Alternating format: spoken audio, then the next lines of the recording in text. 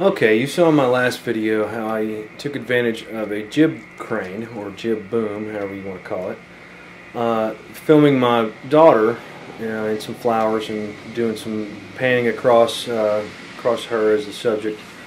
You can do that with a Steadicam, but using a jib crane is a lot better, a lot easier. You can get it smoother, you can get some high angle shots, low angle shots. I'm going to show you how I made mine. So let's first we can take a quick tour of the garage because the camera's mounted on the jib boom. I really just want to show you all the crap I have in here. Lights, okay.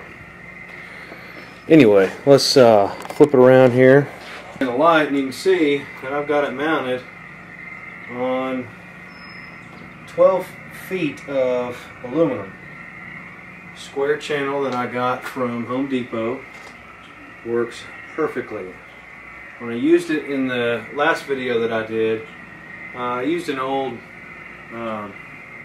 clothes rack just because it was $9 at Walmart, but it was a little bit floppy, a little flimsy, so I wanted to do something a little bit better. So, as you can see, I can effortlessly move it all the way around. If I had my truck pulled out, you might be able to get a full swing, but I can go up pretty far. Actually, it touches the ceiling above the garage door. And I could still probably go up another, a couple of feet. Okay, so basically what I did is I took an old monopod mount and I cut it down. It was broken anyway. And that gives me the ability to, swivel the camera, point it down, point it up. I can turn it however I want. I've just got some Velcro straps holding it on there. It works fine. If it doesn't work out, I'll think of something else. I just used some plywood. I started this project with some OSB and it just didn't hold up very well. Just got some 1/4 bolts, washers, some wood screws there, and cut a couple of slots in the wood for the Velcro straps. And use wing nuts just so I can take it apart and get it in my truck if I want to. Like I said, this is 1-inch square aluminum tubing, and I cut it in half, just like I said, so I could get it in my truck. And what I did is I just got a 3/4 inch piece of aluminum. Hang on, let me go get that and show you. Okay, so I got the 3/4 inch piece of aluminum. What I did is I just put it in between the two pieces and wrapped duct tape around them, so it'd slide in there, not too snug enough to where it'd stay in there, but you could also get it out. And then I just ran some 1/4 nuts in there, washers and bolts. I put the string in the middle just to keep the two pieces together because they do flex some, not too much. I just thought I'd give it a little bit extra stability. Back here at the back, I got a 4-foot piece of square tubing. I did buy these as 8-foot pieces just because they had them, and then I decided after the fact to cut them in half. But anyway, what I did is I just got plywood, well, this is OSB, drilled 2 holes. I think they're 5 inches apart. You could make them 6 inches apart. Just make them the same distance apart up here. You want them the same distance. That way you get the two pieces of the crane parallel. I just got some angle brackets. Did that on both sides. Easy peasy lemon squeezy.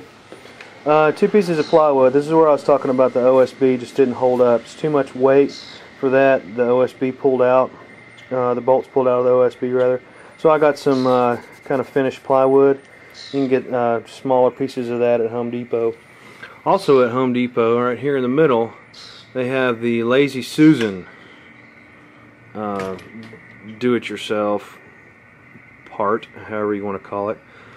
It works awesome. It's just screwed in on the bottom and the top. Now, I've seen people use like work light stands, make their own stands. You can make one out of wood. There's all kinds of YouTube videos out there on how to do it. Since I play drums, I just used a spare cymbal stand that I've got. with 2 bolts going through the bottom piece of plywood, and it's just clamped on there. This is a really strong, sturdy stand made by Gibraltar. Great drum stands. I knew it would stand up to the weight. Now on the back end, what I've done is I took another piece of that 3/4 inch square tubing, attached it to the larger 1-inch piece, and then just ran a bolt through the back with some washers. I made it a little bit longer because as I add different attachments to the camera, be it a microphone, a light, fisheye lens like I'm using now, or a wide angle lens, it changes the weight of the camera. Like right now I've got my old Sony camera on here, and it's heavier than my new Canon. So that weight is balanced just about right. As you can see, I'm not touching it at all, and it's just sitting there perfectly balanced. I have a 5-pound weight and a 2.5-pound weight. And with my lighter Canon, I can just slide these weights up, and then it's balanced perfectly. When I put my wide angle lens on there, I just slide this 2.5-pounder back about 2 inches, and then it's perfectly balanced again. I made it so it could use it with different cameras, different attachments, and still maintain some good balance, because that's kind of the key, is to get good balance. You get smooth motion, and you can get some great shots with it. Okay, just real quick, as it's starting to sprinkle again, you can see very smooth.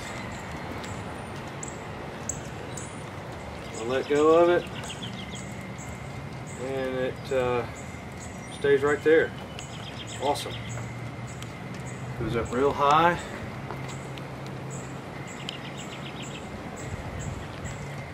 And pretty low. So that is sitting on the ground.